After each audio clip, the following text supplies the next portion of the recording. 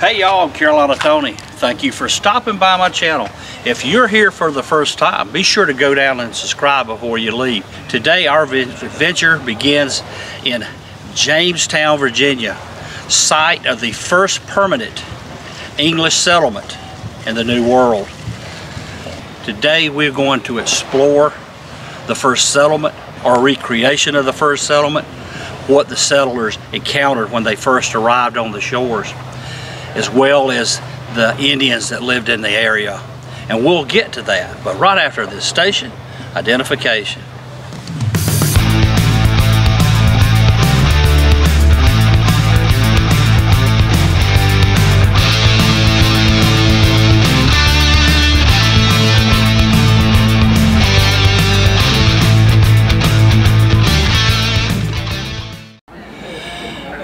The ships departed London on December 20th, 1606. By February 1607, they were passing through the Canary Islands. Arrived in Virginia April the 26th, 1607, and finally landed on Jamestown May the 13th, 1607.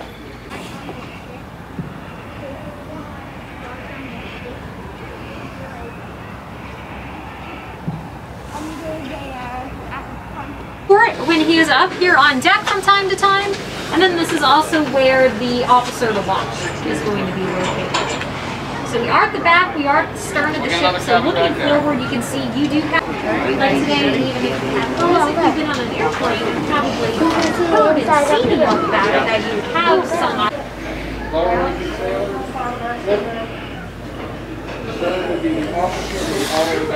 Honestly, in hindsight, they could have picked it.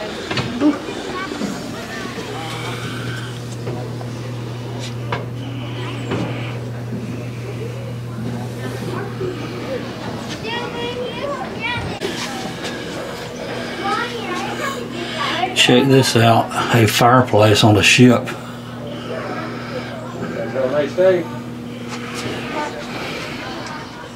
We'll know our history and our culture.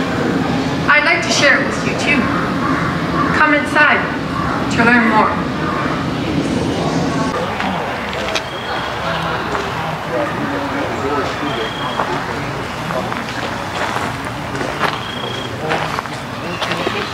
Yeah, they got a little place to smoke.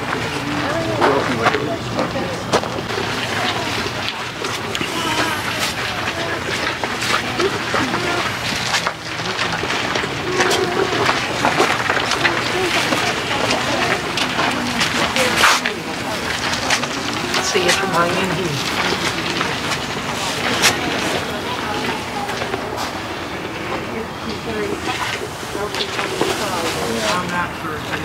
Yeah. This would have been a one-room single-family home where a husband and wife and children would have lived. John Smith described them as dry, warm, smoky houses.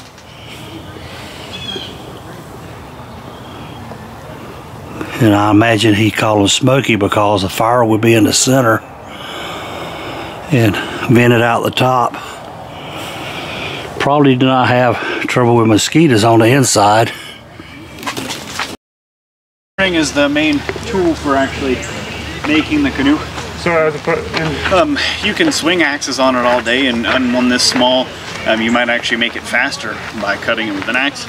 But your average canoe holds 20 men, is probably roughly the size of that oak. The largest holds 40 men at a time.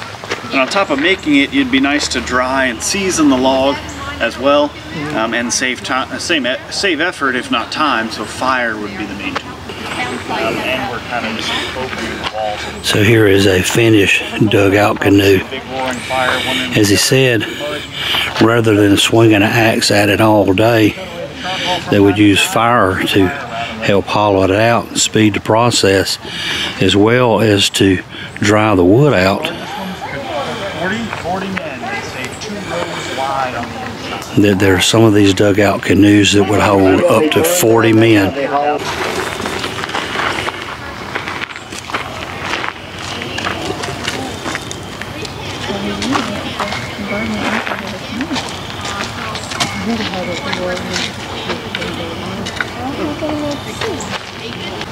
Because during the daylight hours, you're going to be working outside. So the rings of wood and stone represent the cooking areas. I'm underneath the ramada. If it rains or snows, get bad weather, my job as a female is to teach my children. And I'm not going to stand here watching the snowfall.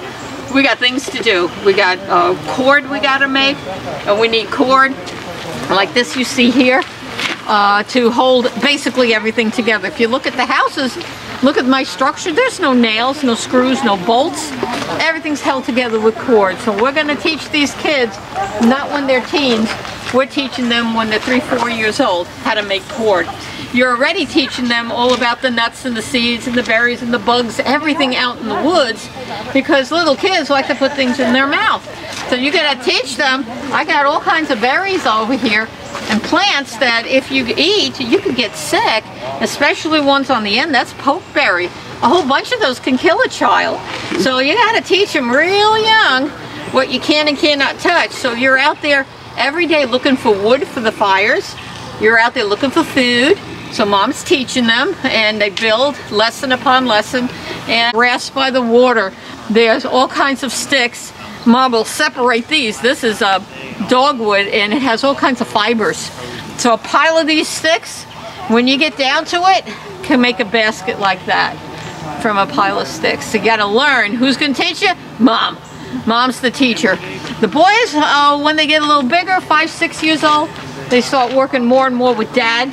Dad with his hunting and fishing skills, being a warrior. So this is pretty much what Pocahontas would have been dressed like We don't know these things during the cooler months. That I know. He's fanning the fire.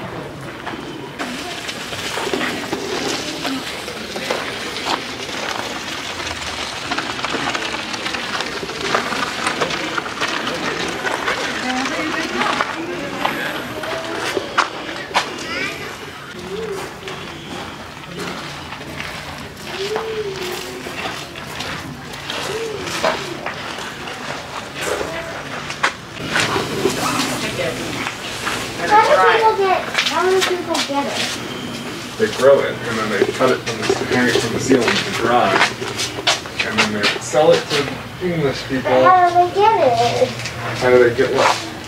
How do you get it? How do you get up there? How do you get it down? They probably had some kind of ladder. I thought that you said they were tiny.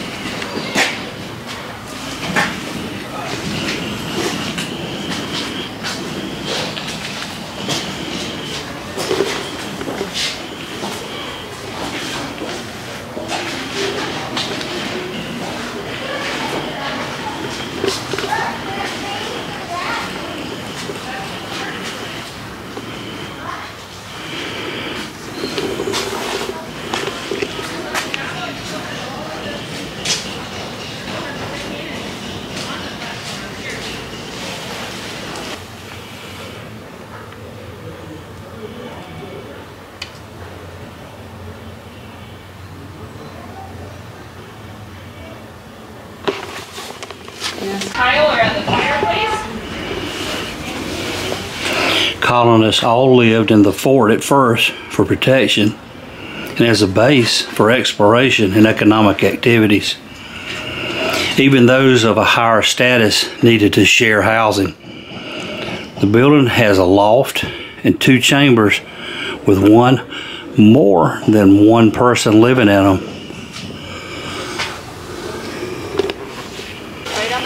This building represents quarters for gentlemen, adventurers, and officers of the Virginia Company.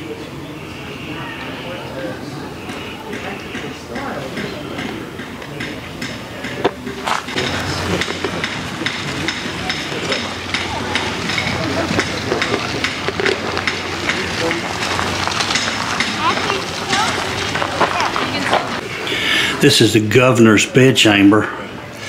This was a private space that only a few invited people could ever see.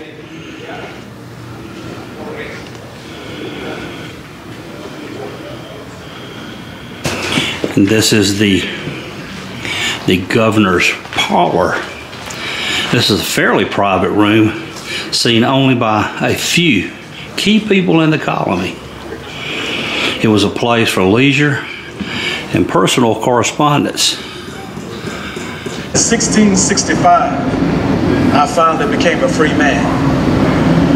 2 years later, I bought 50 acres of land near here. I was lucky. After Bacon's rebellion, new laws made it hard for anybody from Africa to have the same opportunities as me. Most are enslaved their entire lives and live crammed together in plantation houses like this one. Gotta get back to my farm. Go on in and take a look around. The stairs in the governor's house probably housed members of his household and his staff. When Lord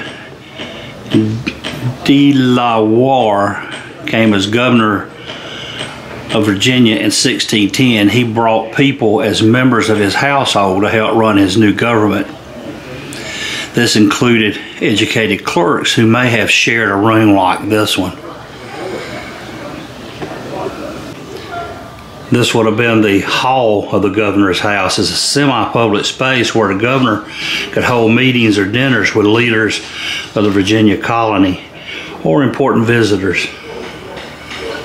Within the first couple of months, they get onto reasonably good terms with the natives. Now, the very first day they get off the ships, they get attacked down at what's now Virginia Beach. And when they first start setting up shop on Jamestown Island, they get attacked again. But over the next couple of months, as they start exploring the area, doling out the political gifts and that kind of thing, they kind of calm the situation down and they get on to reasonably good terms with the natives and maintain that for the better part of the next 2.5 years. Now, the thing to bear in mind is there isn't any one group here. It's pretty diverse, so that makes the political situation very complex. You know, Powhatan controls a chiefdom that consists of over 30 tribes, but he has varying levels of control over each of those tribes. Some are, you know, entirely, you know, subservient to him. Some have a lot of autonomy. The Chickahominy are smack in the middle of Powhatan's chiefdom and independent. You know, don't answer to Powhatan. And then you've got well within the reach of the English, even some of them on the waters of the Chesapeake Bay. The Susquehannocks, the Potawatomis, the Monacan, who are, you know, none of them are under Powhatan's control, and at least in the case of the Susquehannocks and the Monacan, they're bitter enemies of Powhatan. Yeah, the political situation with the natives in the region is always going to be complex, but after the first couple of months, the next 2.5 years or so, they get along reasonably well with most of them. But by the end of 1609, relations start deteriorating pretty fast. Things break down eventually into open war between the English and Powhatan by the end of 1609.